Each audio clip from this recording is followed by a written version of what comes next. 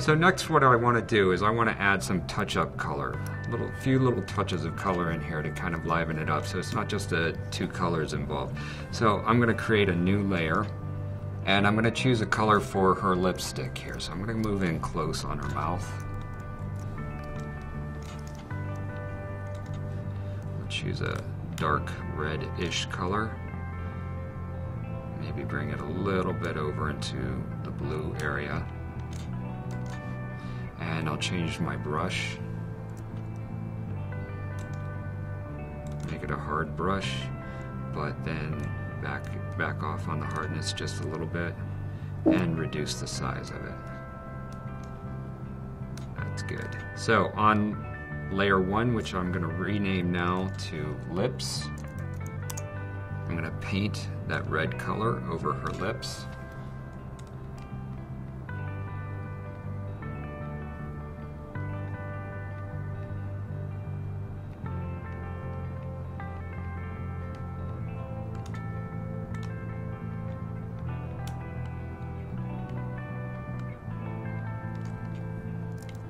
If I hit the left bracket key on my keyboard, it's going to reduce the brush size.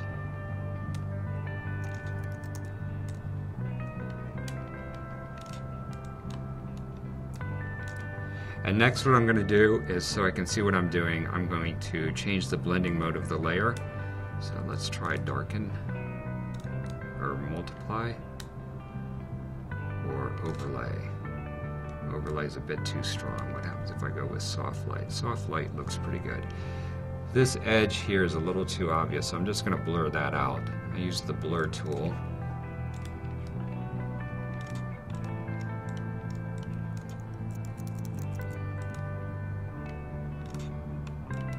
And maybe I need to paint in a little bit more on this edge over here.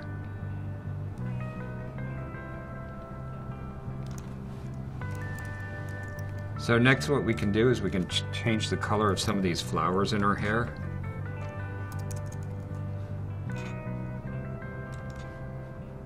Let's make this a different color. We'll make it a darker blue. And we'll create a new layer for that. We'll call this flowers. And we'll paint the flowers in.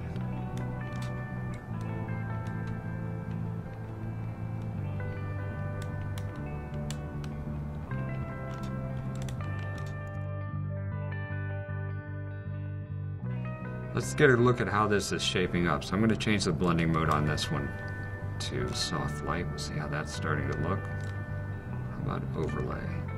I like soft light a little bit better.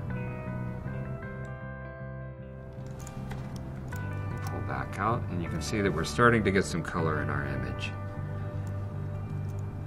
Let's change her eye color a little bit too. Let's add some color to her eyes.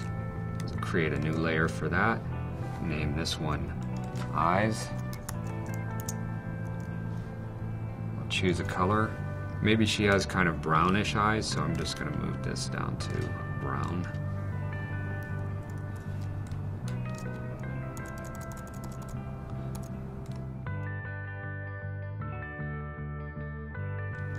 And we'll change the blending mode for this as well. How does multiply look? Try overlay again. Soft light works. And there you go. That's how you add color in Photoshop.